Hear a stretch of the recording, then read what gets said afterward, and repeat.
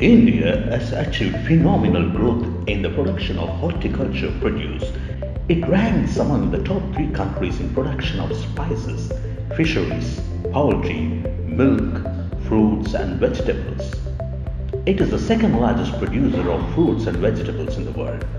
But the share in the global exports of fruits and vegetables is just only 1.4%. Almost 20% commodities wasted due to lack of cold storage infrastructure. Currently, about 68% of the total cold storage capacity is concentrated in the states of West Bengal, Uttar Pradesh and Bihar. Horticulture provides 6.5% of the country's GDP, 13% of employment and accounts for more than 9% of Indian exports with only 9% crop acreage. Harvested fruits and vegetables worth rupees 60,000 crores are lost due to lack of post-harvest handling and storage. Above all, there is a shortfall of 10 million tons storage capacity. Indians waste as much food as the whole of the United Kingdom consumes.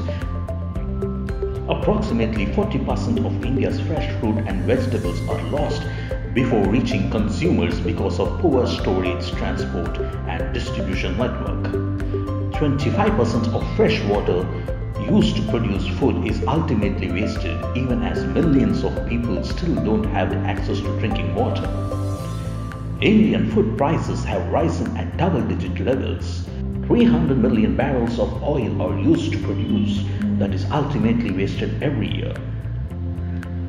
High operating costs remain a chief roadblock when it comes to cold storage industry in India.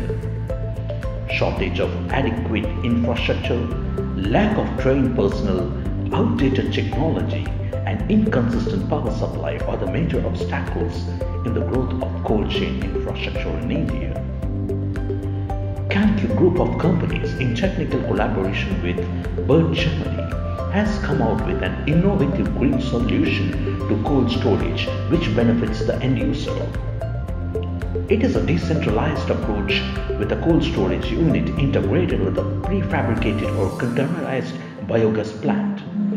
The organic waste available in the nearby area is converted into biogas in the biogas plant, which powers a biogas engine. The biogas engine in turn powers the cold storage unit, thus making the entire process eco-friendly and sustainable. The digestion process also produces a high-quality manure which can be used for agriculture. The entire biogas plants are prefabricated with capacities ranging from as small as 50 kg of feedstock per day to 10 tons per day.